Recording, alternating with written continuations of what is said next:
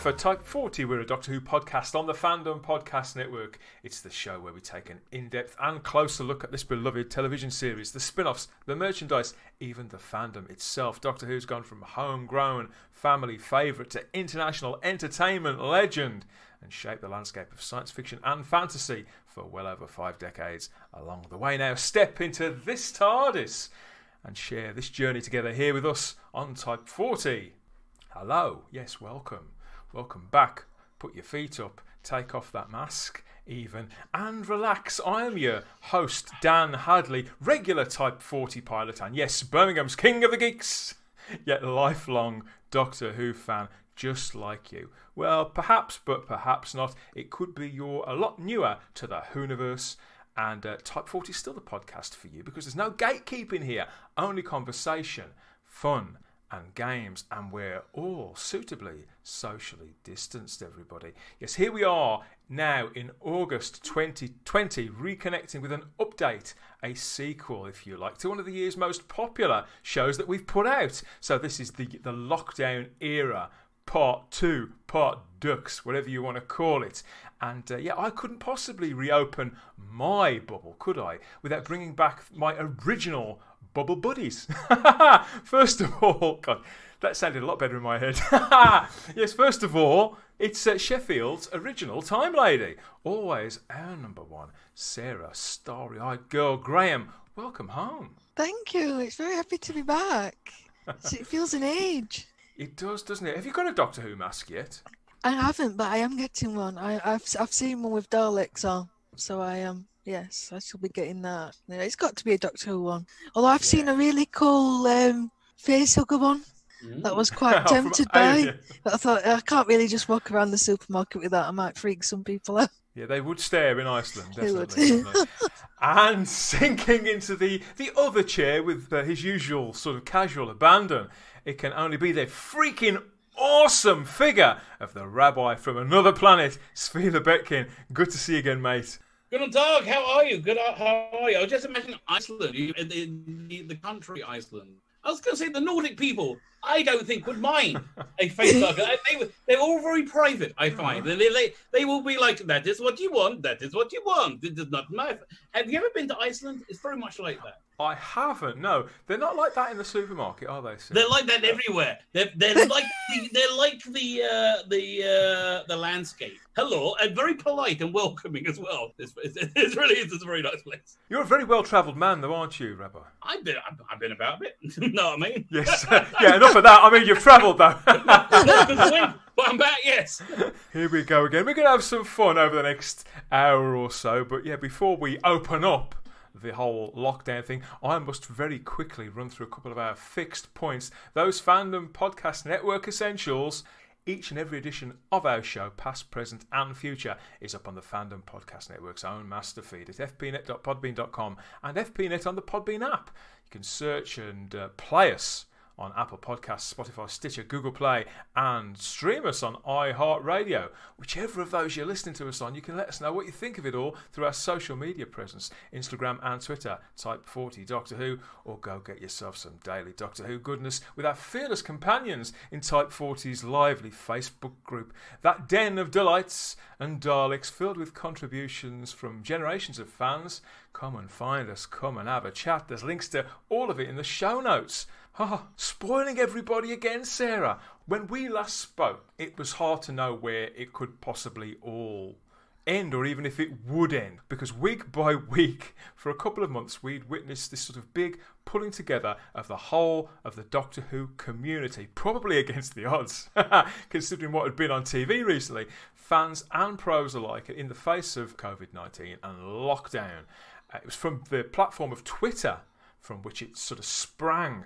Fans were following Doctor Who magazine's roving reporter Emily Cook to discover which episode of the post-2005 stuff she'd selected in this sort of totally unofficial, yet at the same time official repeat season. It really captured people's imaginations, didn't it? And sort of marshalled, gathered the troops. Even those of us, such as myself, who couldn't quite keep up with the watching of the episodes on screen and reading the tweets at the same time, it was still, because it was such a unifying experience, there was still this sort of fever, really, of finding out which episodes that Emily had selected for us all to sort of revisit and explore again.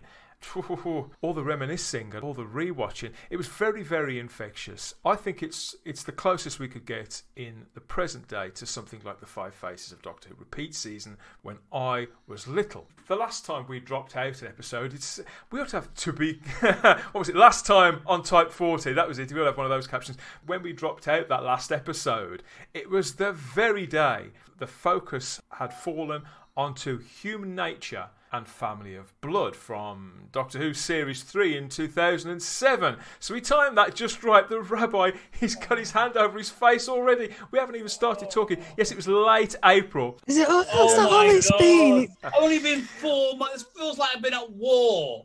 Well, in many respects. War. I've been in the trenches. I went on Twitter one day. What a mistake. Joining in over on Twitter was the director Charles Palmer and the writer Paul Cornell. Things went awry fairly quickly that evening. It turned out that although... it's like, when you scratch a record and you go, what happened? It was that sound effect you get, wasn't it, on radio shows? Like that. I'll have to try and drop that in somewhere.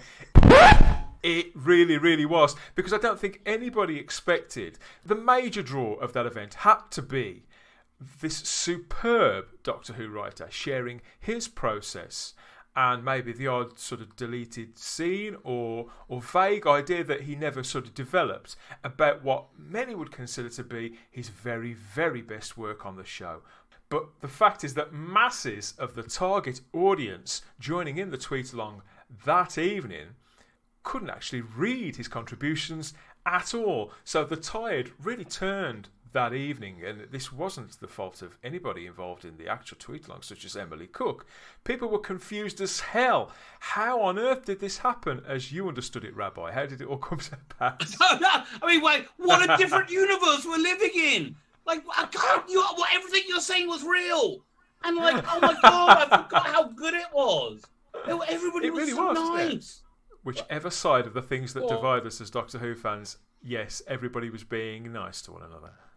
By the end of that evening, we were divided, weren't we, into two camps. Yeah. Those who Paul Cornell had blocked on Twitter and those who he hadn't.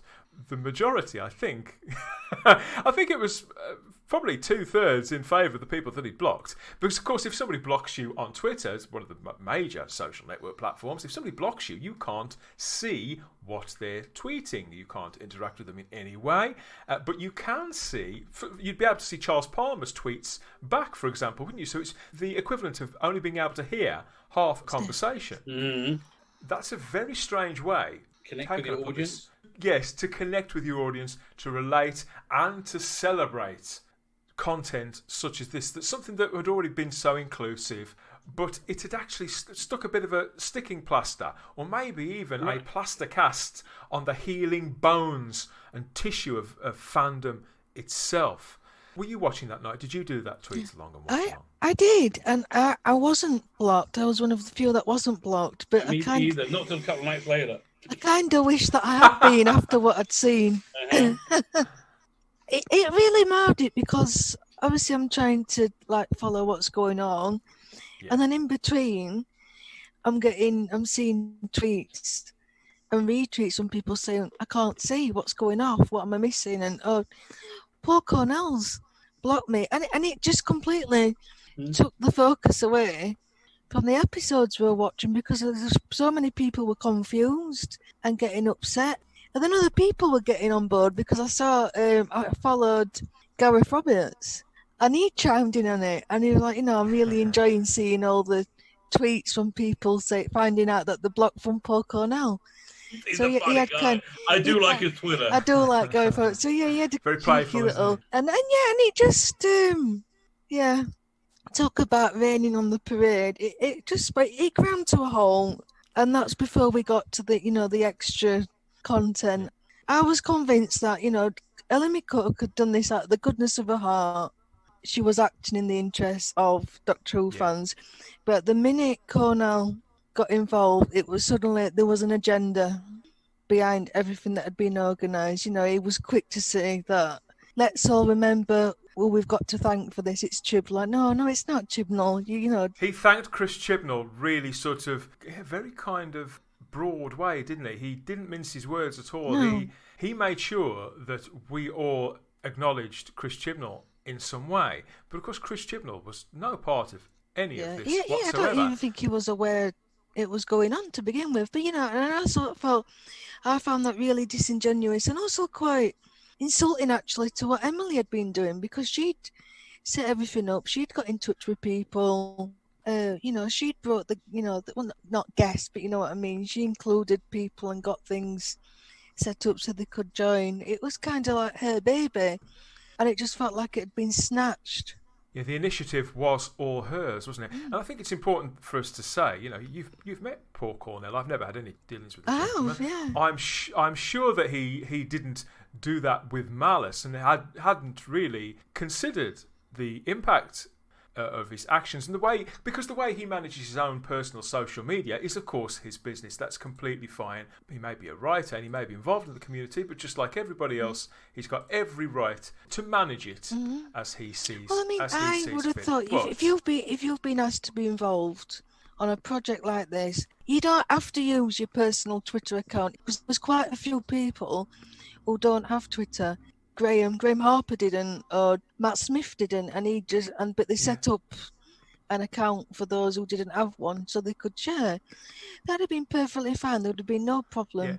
Yeah. Willingness and imagination to work with the established formula in the spirit at which it had been launched and grown by Emily.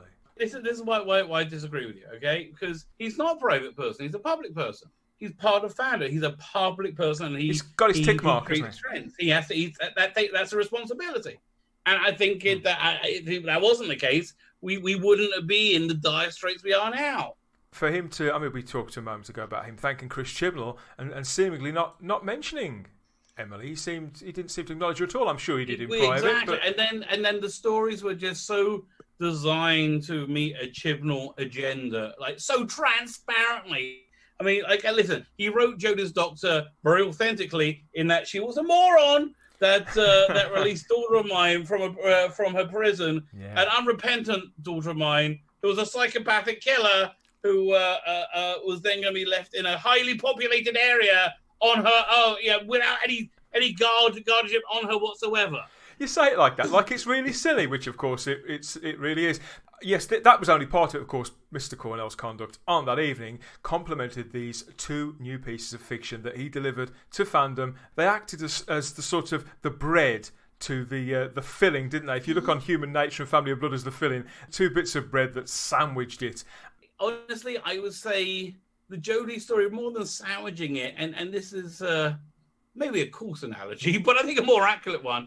If somebody was into an activity in which one defecated on you and you enjoyed that, then that defecation would be that story. Putting that into literature, because he describes one as a prologue and one as an epilogue.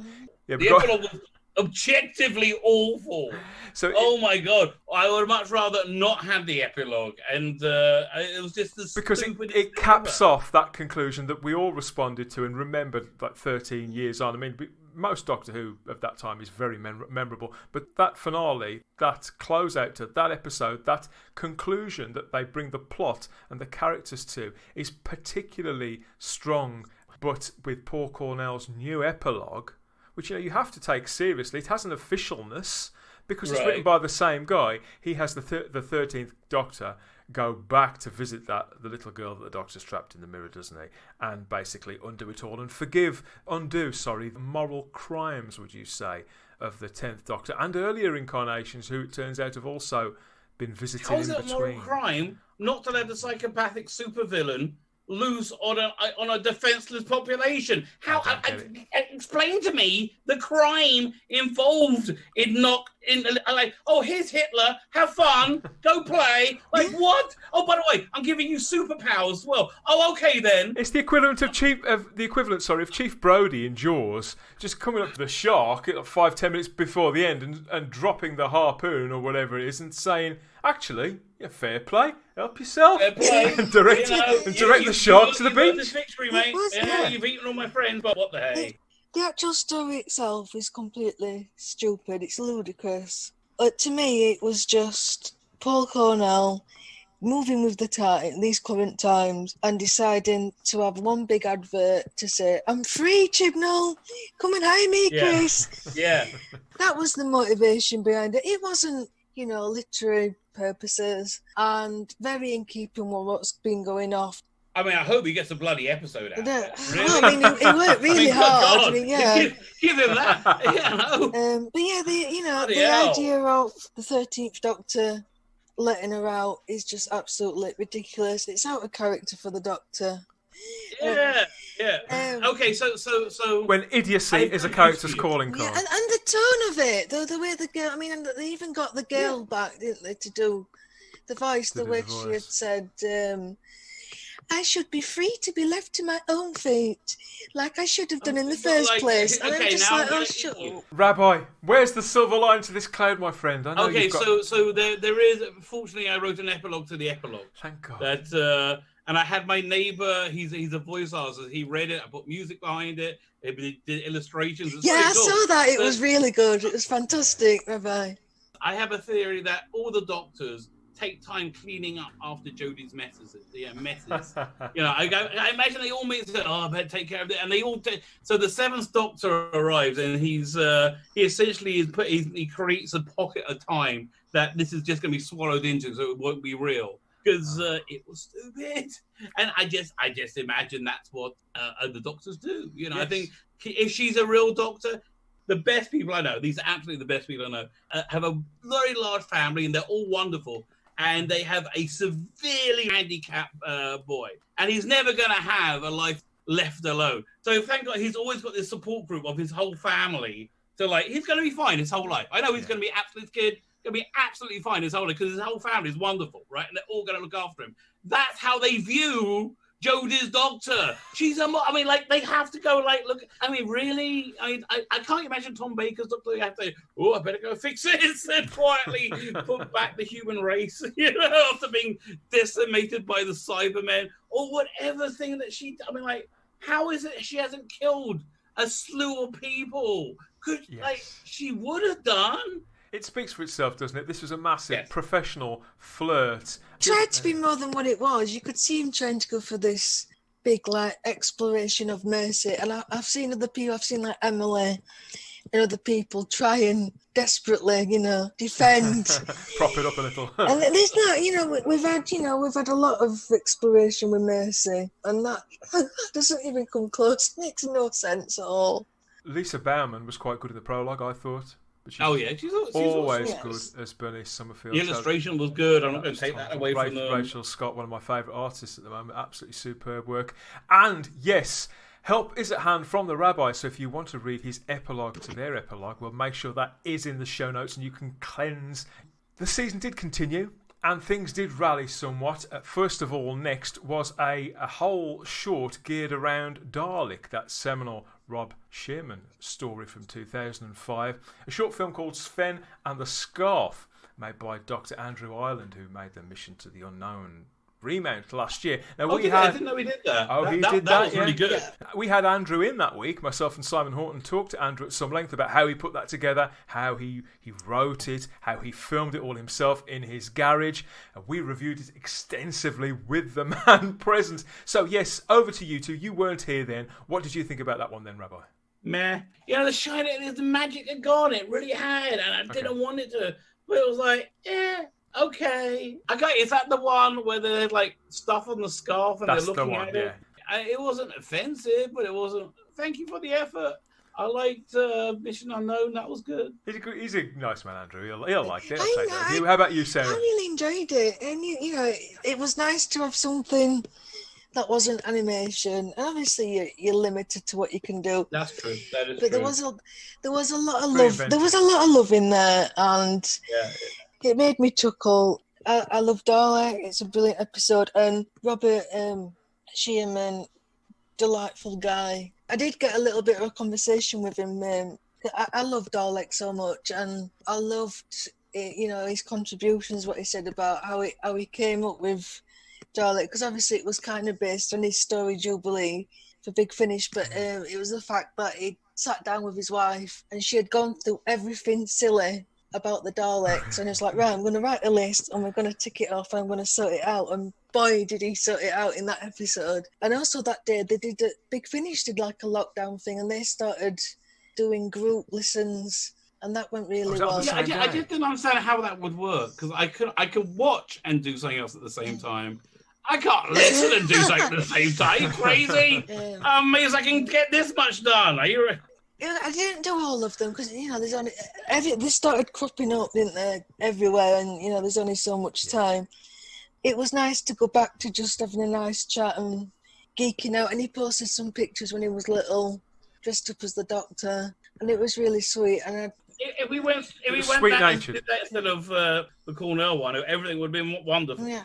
Then was it the week after it was the Zygon 2-part, and I think that's when it started to get. I don't think that was the right story. That was Peter Harness, wasn't it? It was called The Zygon Isolation, and starred Ingrid Oliver back as Osgood, a character I have always been largely indifferent to. I think Ingrid Oliver plays her well, but yeah, I've never really felt it. I did quite enjoy that short. I don't remember. I mean, listen, she's much better on audio than on video, because like on audio she doesn't sound so silly. And then when you see her, she's got the Tom Baker scarf, and it's like that's just silly. Yeah, it takes you out of it. It's not very good. And so when you see it, you're like, it worked she's fine. It worked for the 50th anniversary special. The joke kind of went on too long. I didn't like the short. I do like Ingrid Oliver, and I like Osgood. It left me cold. I didn't think it was funny because he said something about that. Oh, no, it wasn't. It wasn't funny. He was talking about making a bed 400 times or something like that. Oh right, they do it in lockdown. You could have had, because there are very few, even though Doctor Who has got this wonderful whimsical edge to it, there are actually very few of even its most capable writers that can write that brand of comedy with a small c well, aren't there? And in that instance, I don't think Peter Harness is one of them. No. Bless you, Peter. So yeah, it was okay, and then of course they had to tie it to current Doctor Who, and as soon as that happens, I just don't want to know. Yeah, I can't. What was the tie into current Doctor Who? I can't remember. She was texting Osgood. Oh God, yeah, forget exactly. As soon as you bring her in. Like, listen, look, I have an extreme view, okay? So I'm like, I'm not fair, but like, whenever you bring her in, it's like, oh God, it's like nails on a chalkboard. It ruins everything. Yeah, it's just like, like somebody just suddenly pouring ice cold water on you. It just... Right, and for what? Like, really? And numerous of these shorts did do that. Somewhere they either mentioned and it was like, oh, just enough already. The next one was Pompadour, written by Stephen Moffat and voiced by Sophia Myles, coming back as Madame du Pompadour after a 14-year break. Accompanied with some nice visuals from the episode The Girl in the Fireplace. It didn't break the mould, did it, that one, Sarah? It was pretty much what you'd expect from Sarah. It was nice. I mean, it was nice. It's always nice to have Moffat on Twitter. I think he's wonderful. And he's so cheeky on there. I loved seeing Sophia Myles back, and she really embraced it, and I think enjoyed the attention from fans. There was so much life in her vocal delivery, wasn't there? Yeah, because she was they did a great job. She was recording herself watching it as well, and that was really nice. It seemed to go back up, I think, after that. Yeah, I found myself really, again, at this point, I don't know if it's because Lashina come off, but I just found myself really struggling to care. And I wanted to. I really wanted to. I thought it was like, it just seemed as like I didn't really need, I don't know. I'm glad they did it, and I don't want to like disparage them for the time they put in. Good for them. It didn't shine any new light or anything, did it? Exactly. At least it wasn't connected to the current era. I mean, like, yeah. Next, it was a story called The Descendants of Pompeii, a little thing, a sequel to The Fires of Pompeii, which brought back two of the cast members just to sort of reprise their roles, sort of, as descendants of the family from that 2008 story. And I thought that was quite good as well. That did pretty much what I was expecting it to do, but it was nicely written. I think the whimsy in that was right. I just don't remember it. That was the Skype call between the mother and the daughter. Well, like, what happened in it? It turns out the daughter had been tracing her family tree through like ancestors.com .com or something or other, and that was all left open on her desktop. And so she was telling her mother how the fact that she was a policewoman while she was a teacher, and that all these careers had kept recurring throughout their family in past generations. That's interesting. Okay. I don't remember it at all. I'm like, no They memory. said something like the grandma had said that she thought there was a guardian angel watching over the family, and at the end, a lot of them did that, didn't they? They mythologized the Doctor a lot. Yeah, it was nice. It was okay. I mean, I like the actresses, and again, I think it depends on who you get in, and if some of them were really interacting with the fans. Tracy Childs was one of them. She kind of threw herself into it, and I think so that kind of won me back a little bit. Is that the same Tracy Charles that plays Klein in Big Finish? Yes. It's the same woman. Okay, fine. I just want to make sure. Cause, she used to be in Howard's Way years and years ago. They brought David Tennant and Catherine Tate in as well to comment on that one, so that was quite nice. I remember that. Yeah, they were fun. They were fun on really Twitter. fun. So it kind of felt like it was... yeah, but still, at that point, it's kind of like when the part is over, it's still going. That was the last one I was part of. I didn't watch any of the others. But obviously, at that point, I was getting things happening to me on Twitter, and I'd had enough. And you took your leave of Twitter because the tide largely turned, didn't it? Just as you're saying, Rabbi, a shadow was cast across the whole of fandom again, really, and it wasn't long before the cracks that had really been put in by the human nature business, they started to deepen, didn't they? I tell you. And before you know it, fandom now you came say it. I like because you live through it, you don't notice it. It's like it's shocking how bad it is. As you may pick up, I'm not a fan of the current era. I'm not. If you like it, I'm happy for you to like it. Then now there's this belief that if you don't like it, that you hate anybody who makes it or likes. No, if you got 10% of the pleasure from a Jodie episode of Doctor Who, as I have from any episode of Doctor Who, I'm happy for you. Because it was around that time, that side of the fandom was like, "Oh, why aren't we having anything to do with Jodie?"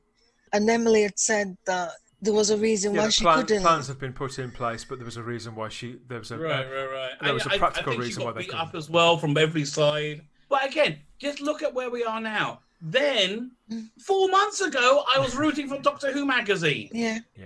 Now I'm like going, oh, I wish it dies. In no time at all.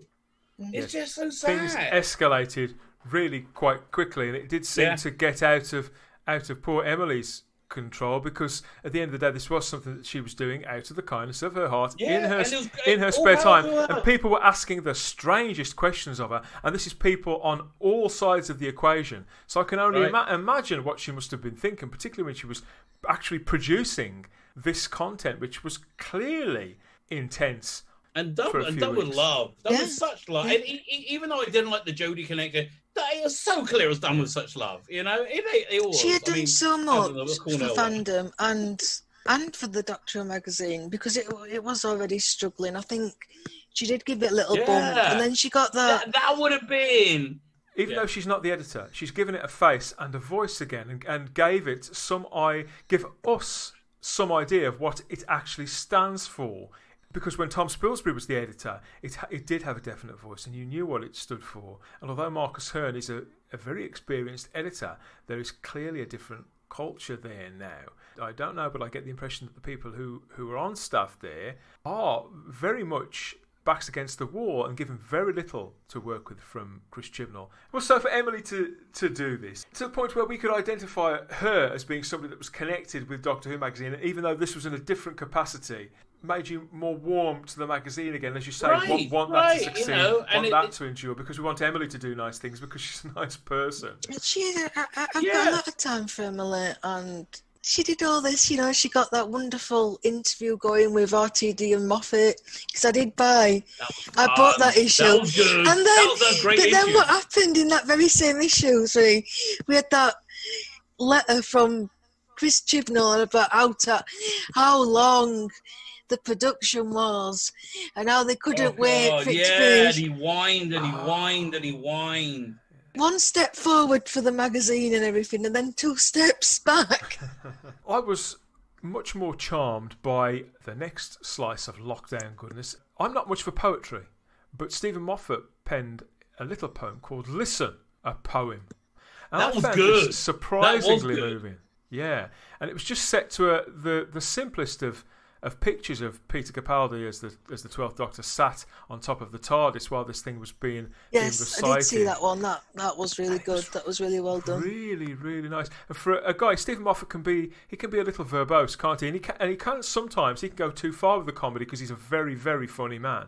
And I think sometimes he can fracture the Doctor Who universe with it, but he kept it just right to the point where I went back and listened to that again today before recording this just to make sure I could sort of remember it. It was being read by the Doctor when he was a small boy to the 12th Doctor. It was all these different sides to it for such a short thing. So yeah, I really, really liked that.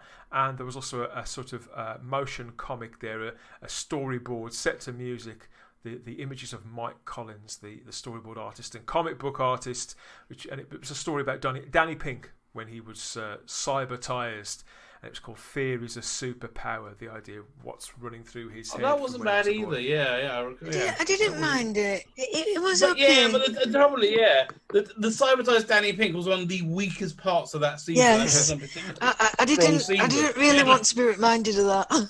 I'd forgotten a lot of the nuances of the story and the character beats of Danny Pink. I mean, other than cybertization, I quite liked him as a character. You know, he was in the Jake Dudman 12th Doctor Chronicles, and he was really good, really personal, and really well. And it made me appreciate how much I liked him as a character and how interesting his arc was. Because essentially, the Doctor was just like insanely jealous of him the entire season.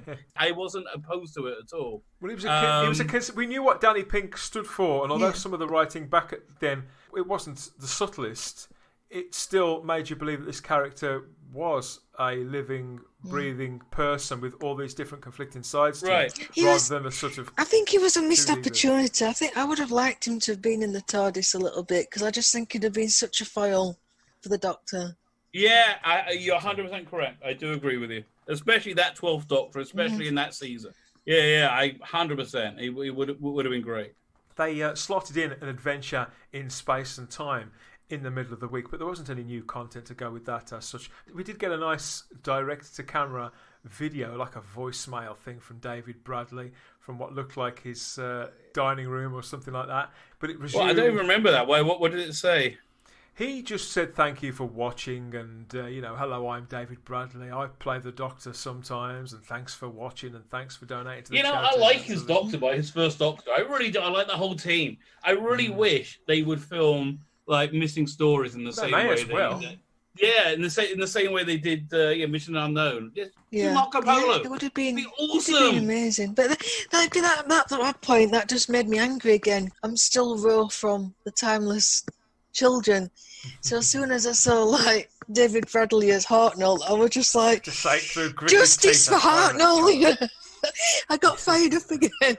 I am one of the few on this side of fan that absolutely adored Twice Upon a Time. If the Doctor's going to go anywhere, I can't think of a more doctory place to go than the Christmas Armistice in World War One. That is such a place that the Doctor would end up, especially. And this Doctor, that 12th Doctor was the ultimate, the most doctory Doctor.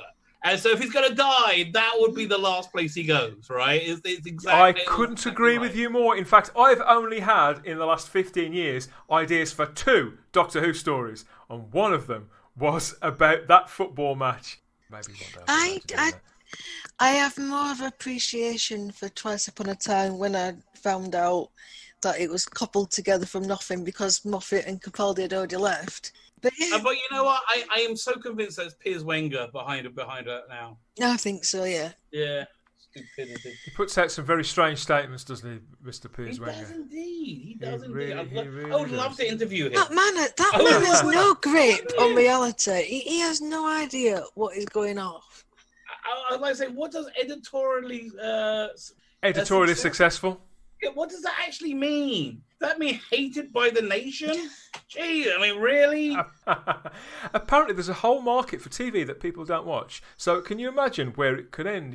What this could mean for consumer industries? We could end up with a whole line of, for example, food that people don't eat.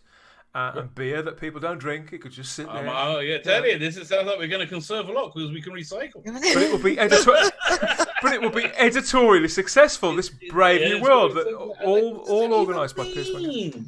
Does that mean you're insane? Piers, if you are listening to this, my friend, come on and talk about it. I would love to know. Come and tell us, get in touch with the Rabbi or myself. We'd love to have you on the show. And we can, listen, okay, this is how I interpret it. Why not make TV like for people again? Rather than like your little tiny Twitterati.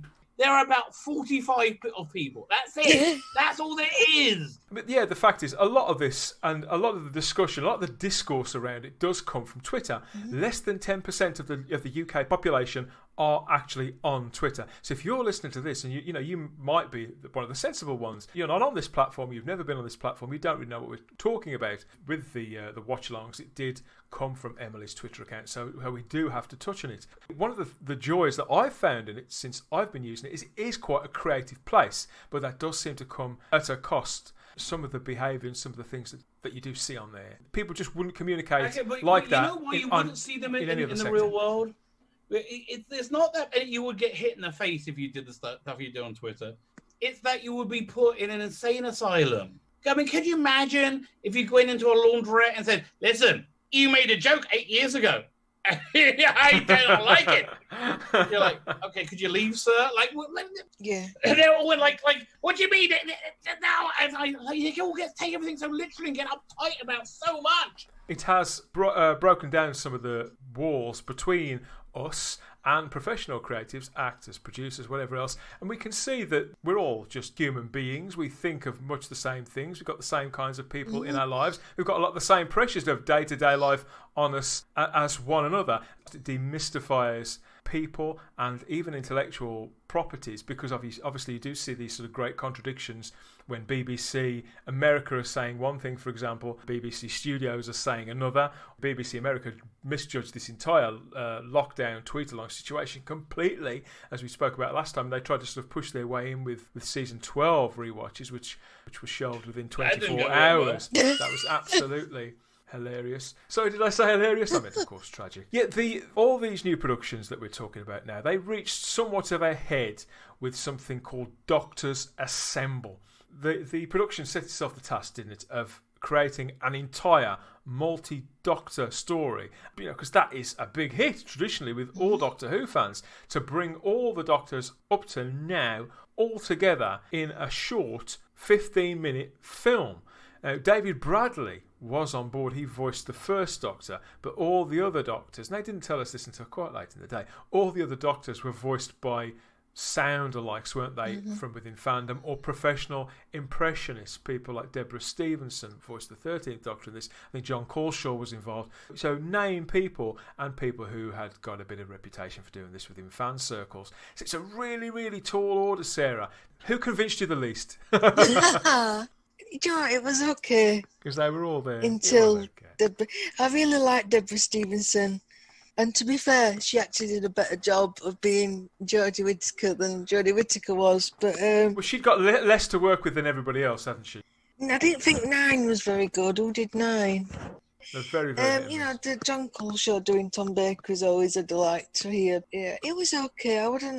It didn't live up to my expectations. I'll put it that way. It was nicely animated, wasn't it? Because this one came with a fully CGI realised console room, and the idea was that the Doctors themselves were all trapped somehow, but we could interact with them and see them and hear them interacting with one another through the various circuits and consoles. They were all trapped in some place that distorted and warped their voices, so they're completely unrecognisable.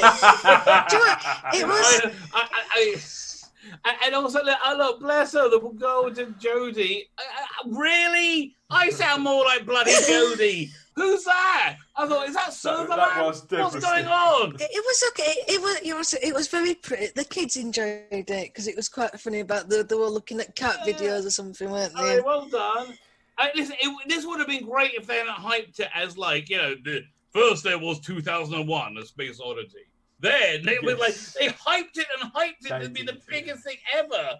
I certainly got the impression, the way that they were banging the drum for it, that a couple of the actual Doctors would be involved. I don't want to tell you, yes. All the Doctors only get a certain amount of our attention there, of our screen time. And so, as is always the case with multi-Doctor stories, they have to sort of boil them down really to what they are in essence. And a lot of 13th Doctor fans were incensed by the way the characters nobody was happy. You know what I mean? People like me couldn't stand it because 13 was there. 13's fans are like, what the hell? Nobody was happy. It's because it exposed how thin the character is. That's the truth of the matter. Yeah. There was nothing there. And I can't remember who wrote the Doctors Assemble. I do apologise if you're listening. I can't even remember anything she did except going, okay, Boomer. She said, that's it, okay, Boomer and YOLO and all this. And that was pretty much it. Just sound bites, really. No actual personality. It was like somebody heckling the rest of the Doctors. Yeah, well, that's what she is. That's a very good that's the perfect description. So again, they might have bitten off a little more than they could chew there, but lockdown did continue and we did have more. But yeah, it's time for a short break now because we'd hate for you to miss out on some of the little morsels that the Fandom Podcast Network puts out either. Yeah, there are lots of other conversations going on across lots of other shows about all sorts of different films and TV shows, all those fandoms that you could be into. Here's a few words about all of that. Then you can meet Sarah, the Rabbi, and myself back here for more lockdown lunacy in a couple of moments. Thank you for listening. We hope you're enjoying this podcast. We like to continue to feed your ears by inviting you to listen to the Fandom Podcast Network and all of the other awesome shows we have to offer. It starts with our flagship show, Culture Clash, our weekly pop culture news podcast. Bloody Kings, our Highlander podcast. Couch Potato Theater, our podcast celebrating our favorite movies. Time Warp, the Fandom Flashback podcast discussing a year in movies and our favorite pop culture topics. End Zone, the NFL podcast. Good Evening, an Alfred Hitchcock podcast. Union Federation, our Star Trek and Orville podcast. Hair Metal, the 80s and early 90s rock metal podcast. Type 40, our Doctor Who podcast. Lethal Mullet, a 1980s and 90s action film podcast. What a Piece of Junk, a Star Wars podcast. And our newest show, Making Treks, a new Star Trek podcast with a deep dive into the final frontier with host Mark Newbold and Adam P. O'Brien. You can enjoy all of these great Fandom Podcast Network shows on our master feed at fpnet.podbean.com. Fandom Podcast Network is also on Apple Podcast, iTunes, Stitcher, Google Play, Spotify, and iHeartRadio. You can also find us on Facebook under Fandom Podcast Network. You can also email us at fandompodcastnetwork@gmail.com. You can also find us on Instagram and Twitter under Fandom Podcast Network. Thank you for listening, and remember, respect others and enjoy your fandom.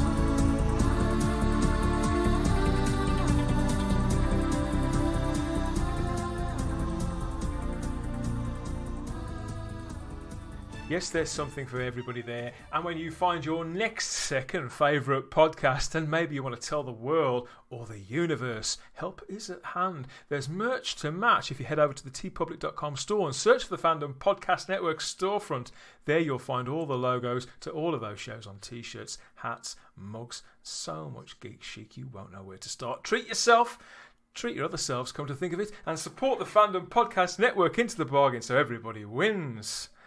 Yeah, speaking of other fandoms, everybody, the whole tweet-along phenomenon was catching on. The Radio Times staged some Torchwood events with John Barrowman in tow. Imagine, they must have really had to fought hard to get John Barrowman involved. Yeah, neat was it? Barrowman. Yeah. Although he was so good, he was the highlight of it. Yeah, he's great. He was so happy. Oh, I love John Barrowman. He is 6 foot of pure happiness from top to toe, isn't he? He just radiates joy, doesn't he? I think the fans got to pick the episodes on the Radio Times one, which is, it's nice touch. They did, was it Life on Mars as well? That did work very well. Life on Mars, Wurzel Gummidge, Blake Seven. Wurzel Gummidge? I missed that. Wurzel Gummidge ones. And as you quite rightly say, Big Finish got involved. They were doing some Doctor Who ones. They were also doing some Blake Seven ones too. Fans, Doctor Who fans, were, as much as they were enjoying this, or a certain amount of us were, they were also a little bit disappointed because there was this big divide between the new and the classic series. People were asking for classic Doctor Who. Over a period of a few weeks, classic Doctor Who rewatches did spring up. Certain people out there like TARDIS Monkey and our friend Jaspreet Singh, he was involved in a whole season's worth of them. But it didn't quite catch the same momentum. People put in a lot of effort. And Rabbi, you were involved in one, weren't you? In one of these waves of classic. I still am. We're still doing classic it. Tweet-alongs. We did that. We every Saturday night we do a classic story. We do each Doctor in order. Last night we did Planet of Fire. Next week we're doing Vengeance on Varos. We just we do a different Doctor each week. Because there was a push for it, wasn't there? Philip Morris. Yeah. Well, Philip Morris, absolutely. The missing episode hunter, he was pushing for it. Listen, I think it got a little bit tense at one point, which I think is unfortunate. But I do feel it's somewhat tragic that like Russell T Davies didn't lead a watch along of City of Death, which is one of his favorite stories, because that could have been wonderfully unifying, and it could have brought new series fans into the classic era. And that's the best thing. Like maybe we can all just agree to like this bit. Anything apart from these lows, like there's got to be something else here we all like, and we'll just look at that. The problem is that the current run isn't fun. We want that escapism. There's no point in revisiting moments in recent history where you are miserable as sin, is there? You want to revisit a time where you were happy and where the show was talked about, where it was what they used to call water cooler TV. Everybody was talking about. I believe that even though it's all come to pass now and there's no turn of the clock back, the classic show could have quite easily have been involved if you'd have picked the right stories. I think it was perhaps because some of them were just too long and too ambitious for them to get people tweeting along for that length of time, and maybe the exclusive content was part of the draw as well. But I think you could have picked stories. You could have picked things like the Sontaran Experiment, for example, or the King's Demons, or the Rescue, shorter 50-minute chunks where the entire thing could be watched by the same audience, held their attention span. I'm sure that Maureen O'Brien would have been happy to have joined a tweet along. If iPlayer had like put them on iPlayer for like a week, they'll put it, all they could do is get people watching it. That's all that would happen. Yeah, people would watch more Doctor Who and be happier. That's all. And I'm sure contractually they will be able to do that. And for example, 3 episodes of the Happiness Patrol doesn't really come to any longer screen time than Day of the Doctor. Yeah, especially when you think that they did start doing 2-parters. Like Human Nature and Family Blood and Stolen Earth and Journey's End, and you could have done it. Missed opportunity really, but I'm glad that yourself have started doing them, and there were little groups that were doing it. It was nice to have that included. There's something else I want to talk about, because if there's one thing that embarrasses me on such as telethons, is when they get people up out of the audience or the staff of a million supermarkets and they get them sort of singing or trying to be the cast of Hamilton or something like that. And we had something called the Lockdown Song next, which was this was a tie to the Rings of Akatan tweet along, and the idea was, in case you've forgotten or blotted it out, this was a video bringing together over 300 Doctor Who fans into a virtual choir using the wonders of Zoom and Skype to bring those voices together. It was short. But I love the long song. I do. So do I. I was going to be part of it actually, but things came up. But when I did watch it, I didn't think it was very good. It seemed to be more of a vehicle for the woman singing and just having them in the back. The focus seemed to be on her more than the choir. Yeah, again, sincerely, if you're part of that and it was a little bit of a dream come true for you, then I'm absolutely thrilled for you. I really hope that you treasure the memory of being involved with it. And it is a lovely thing, of course it is. There's no accounting for taste, just ignore me. Rabbi, what did you think about it? Oh. Well, we can move on if you like, because there was. I don't want to be mean. I keep saying that, but I think it was a nice idea. I don't think it was executed as well as it could have been. Nice idea that time was not the right. It would have been. It would have worked out better a couple of months earlier. The time had passed.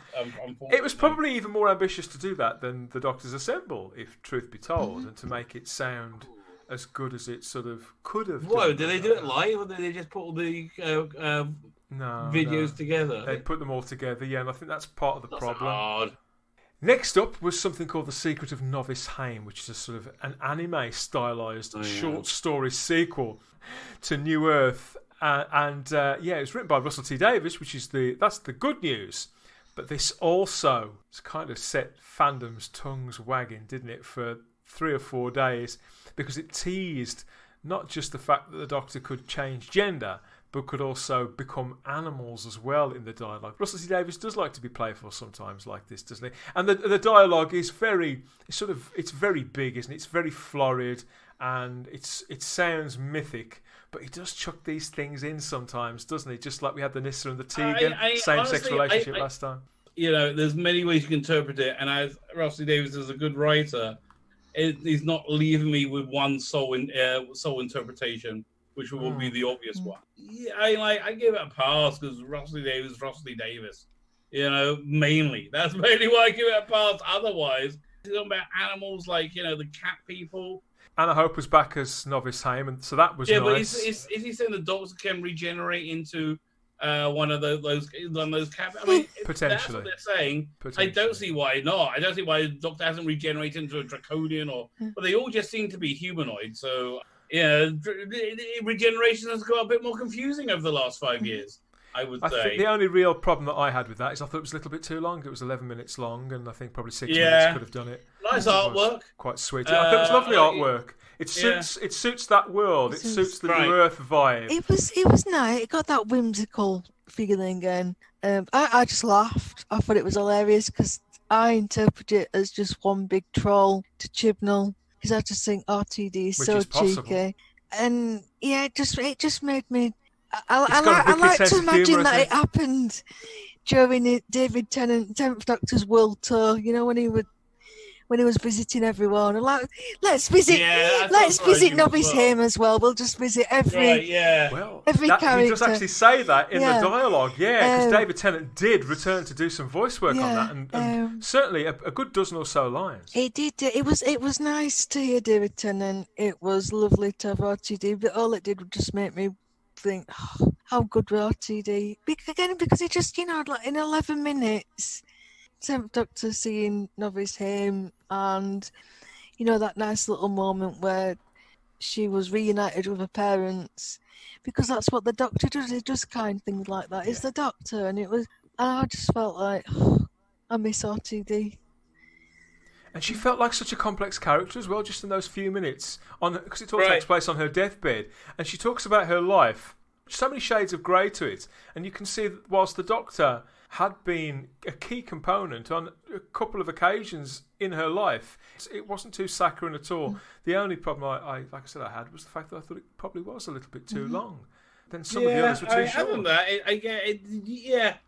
It was mostly harmless. That's how I would describe it. And I do like the idea of this thing that it put out there, that Novice Haim had been investigating New Earth as a thing, the fact that it had appeared in the same place as the old Earth. She dug under the surface of the Earth and found something, and then passes away before she can explain or explore what it may be, and Russell T Davies leaves that there for other writers and other Doctors and showrunners maybe to pick up later on, either on screen or on audio or in book form. I like it when they do that. I like it when Russell T Davies does that. Let's clarify, actually. I think it's great. I think he leaves people enough room that they could interpret that in so many ways. And I think that's one of the great gifts of the man. I think that's why he understands modern mythology better than anybody else, including Stephen Moffat. And the final contribution did come shortly afterwards from Stephen Moffat.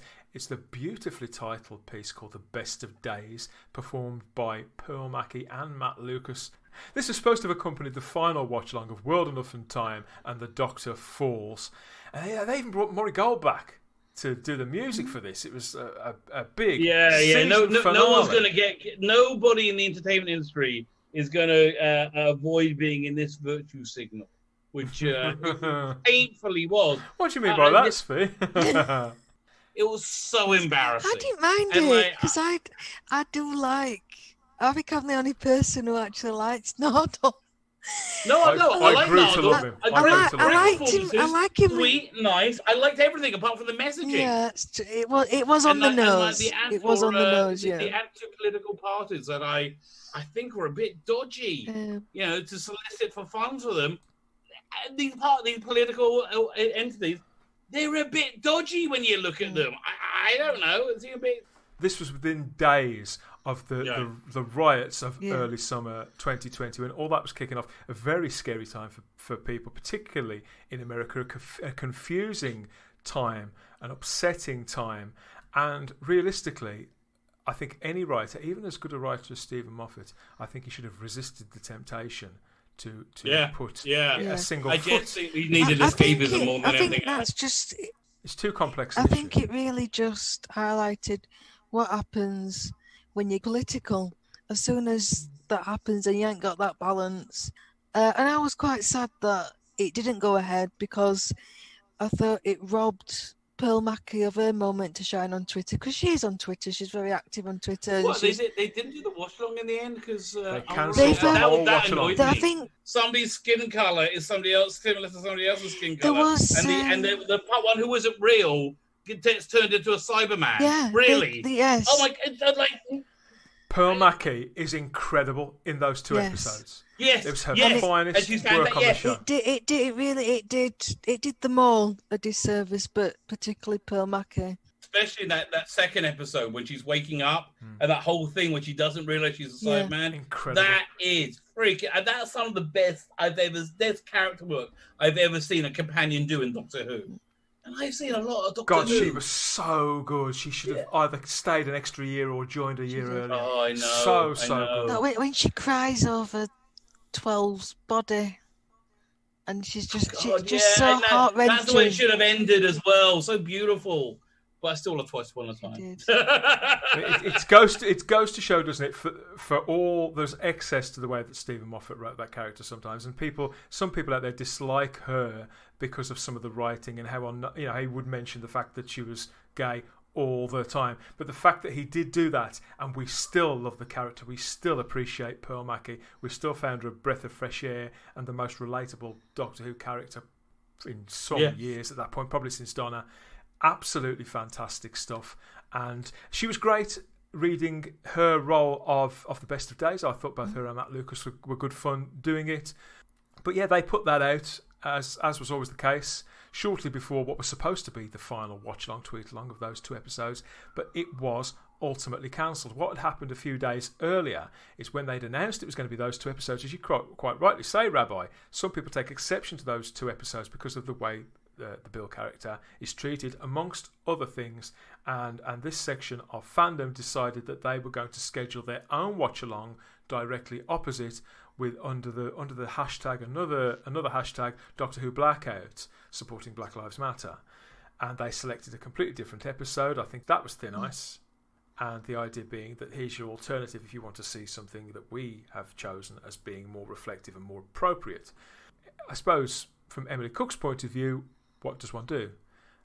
And she chose to cancel the watch along, to cancel the finale, and she issued this little statement in a tweet. Over the past few months, the driving spirit behind the Doctor Who tweet-alongs has been to bring fans together and to provide some much-needed escapism and entertainment during lockdown. Well enough in time, the Doctor Force was scheduled to be our Doctor Who lockdown finale on Saturday the 6th of June. After careful consideration, out of respect for the feelings of Doctor Who fans around the world, we won't be going ahead with the tweet-along this weekend. It doesn't seem appropriate at this time. We do, however, have a brand new special feature to release, The Best of Days, written by Stephen Moffat and starring Pearl Mackie and Matt Lucas. So she's very clear in what she said, and that was pretty much it. Emily took her leave of Twitter days later after a few more tweets in support of the charities that they'd been raising money for with Doctor Who Lockdown and for the people involved in Doctor Who Blackout, and that was pretty much it.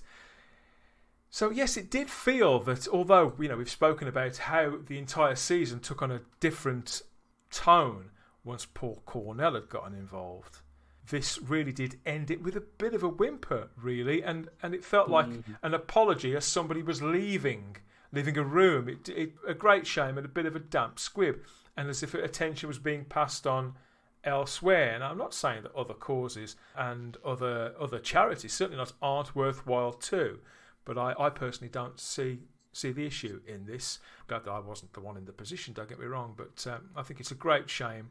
As we reflect back on this time, the fact that it ended like that, I think it will always be seen as a bit of a shame. What do you think, Sarah? I mean, you were looking back now with 3 or 4 months on. Does this all seem like the dim and distant past to you?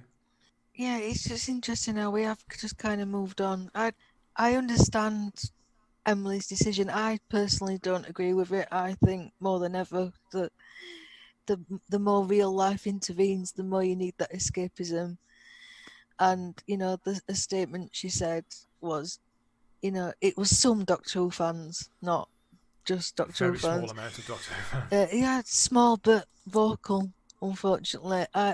It would have been nice for it to have gone out with a bang, but again, like you say, with Paul Cornell antics, it did sour it a little bit. I don't think it quite rallied as much as we did, but then maybe it couldn't. I mean, she started with Day of the Doctor, you know. Where do you go? I do feel like point. it, and I think it really did peak when they did Stolen Earth and Jenny's End, and they got RTD involved. So maybe nothing was going to live up to that experience, but. I love the episode Thin Ice, by the way. I think it's fantastic. I really like that it's story. Another strong. It's okay. I mean, it's not in the same category at all with World Enough in Time and Doctor Falls. No. Like not even close.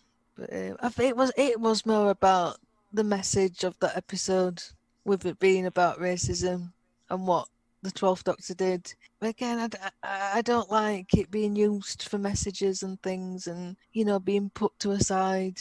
But generally, overall, I did enjoy the experience. It was really rallying, and it gave you something to look forward to, because you were getting excited. You were looking forward to Doctor Who every week. Oh, what's the next one going to be? What's Emily going to choose? Who's she going to get in? And you got a chance to interact with people. Yeah. And it was exciting. I hope they do this story next. Oh, maybe this. Oh, maybe that. It was just so much fun. It was just so much fun. Yeah, And the suddenness of it, it was just like having a big, massive balloon and then it just being popped. And that was it.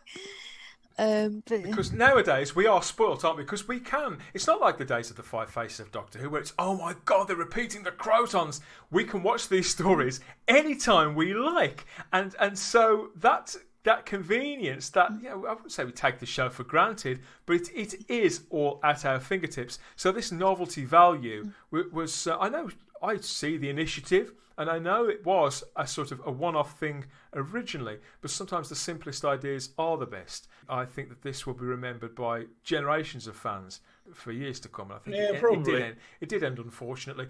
We have got a last statement that Emily Cook put out here. Lockdown has proven that we are better together, that we're resilient enough to get through tough times, that there is always hope.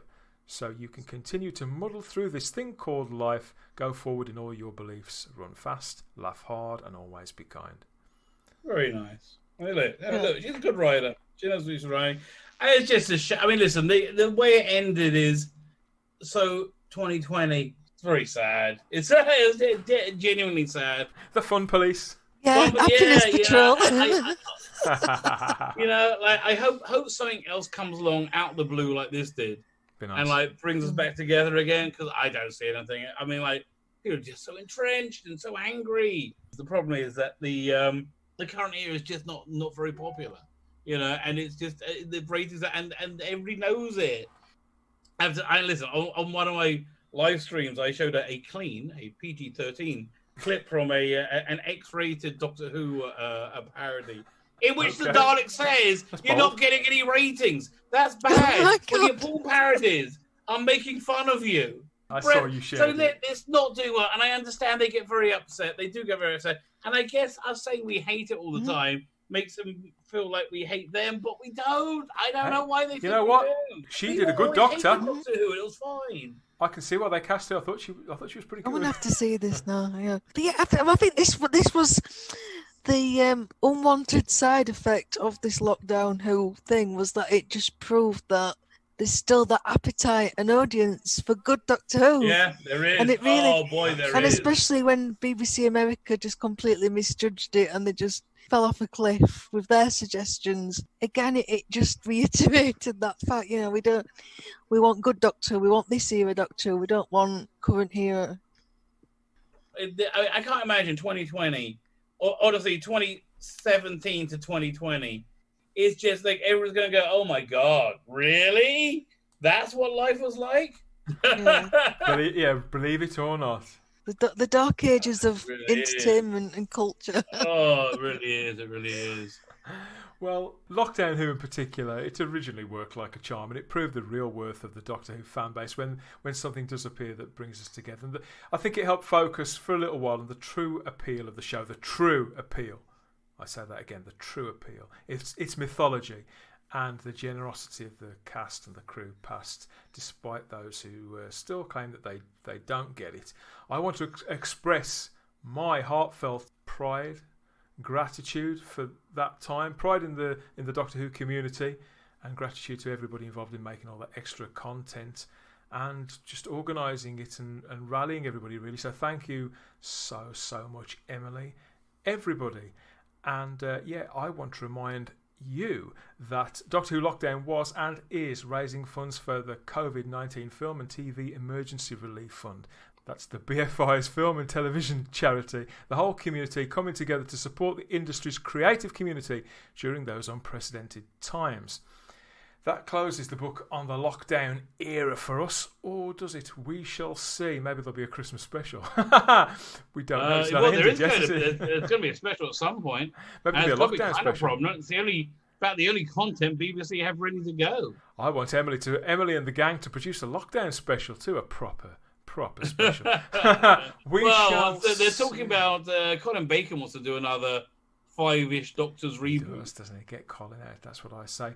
For now, thank you both for joining in. I'll be back, of course, with some more Type 40 very soon. Look out for that wherever you found this. It could have been on Apple Podcasts. If you simply search for the Fandom Podcast Network over on Apple Podcasts, you can drop us a review while you're there, just so new listeners can find us that bit easier. It helps a lot more than you think. We're also on iHeartRadio, Stitcher, Google Play, the Podbean app, and Spotify.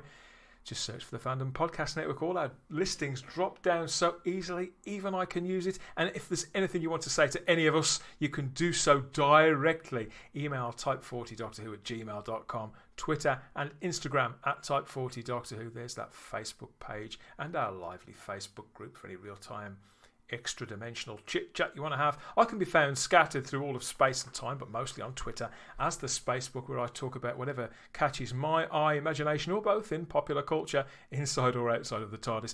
Rabbi, you're freaking awesome. We established this earlier on in the whole... I can't argue with you when you're right. But for the benefit of those who may not have seen your content, where can people find you and all of that on social media? Easiest places to go to biblicalcomics.com. biblicalcomics.com. There's a link to my YouTube channel. You get a bunch of comic books there as well. It's lots of fun. I leave links to all my social media. I just joined Parler, so look up Rabbi from Another Planet. I'm just having a look around. It seems fine to me. And yes, we're going to drop in the epilogue to your epilogue as well. Don't forget, people are going to want to sample that, listen along to that. I'll send the link, of course. After the build-up, that's going to be fantastic. Sarah, is there anything you'd like to plug? Anywhere you'd like to send people? Well, I've just joined Parler as well. I was trying to get off social media, but then people kept wanting me back and wanting to get in touch with me, so I've started there, and that's Starry Eyed Girl, so come and find me there. I did. I found you, Rabbi. I did find you. Yeah, I was recently on a lovely YouTube channel called Loki's Mornings of Mischief. I stepped out of the TARDIS and I was discovering the movie Legend, and I also need to do a quick plug for my wonderful friends, the Valkyries, Purple Valkyrie and Samantha Joe. They've got a wonderful channel called Rise and Shine with the Valkyries, and they do some really different content there. They've just been doing some fantasy, they've been looking at dragons and folklore, and it's just something really different. So please check that out. I like the Valkyries. It's a fun channel. It really is. It's a little bit different. It's a different voice in there. I like it a lot. Just goes off the rails, and it's hilarious. Yeah. Well, what I like about those girls is they know their flora and fungi and all their sort of mythology and things like that, and paganism. It's absolutely fascinating. And I understand they've extended a invitation to the pair of us, haven't they, Sarah, to go and muck about with them and find out a little bit more. So we're looking forward to it. Ooh, I think that about covers it. Thanks again, both, and thanks to you for listening. Join us again next time here on the Fandom Podcast Network for another episode of Type 40, a Doctor Who podcast where we always have the time if you have the space.